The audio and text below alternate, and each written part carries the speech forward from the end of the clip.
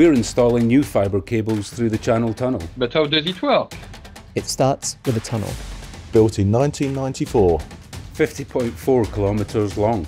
And 37.9 kilometers underwater.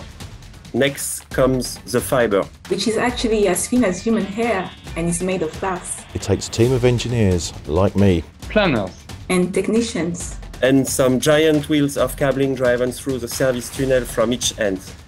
Our world is moving faster and faster. Organizations are consuming more and more bandwidth, actually more quickly. Did you know that approximately 80% of UK and mainland Europe internet traffic runs through the Channel Tunnel? We are talking major data. Colt and GetLink are working together to install the fibres. The most significant connectivity upgrade to the Channel Tunnel in a generation. it means more businesses can access fast and secure connections, so they can secure new opportunities to succeed in the digital era.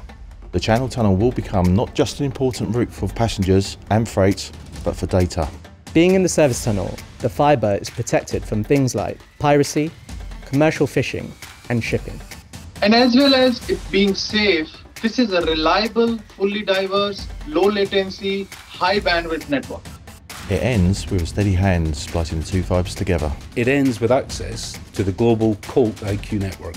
It ends with more extraordinary connections.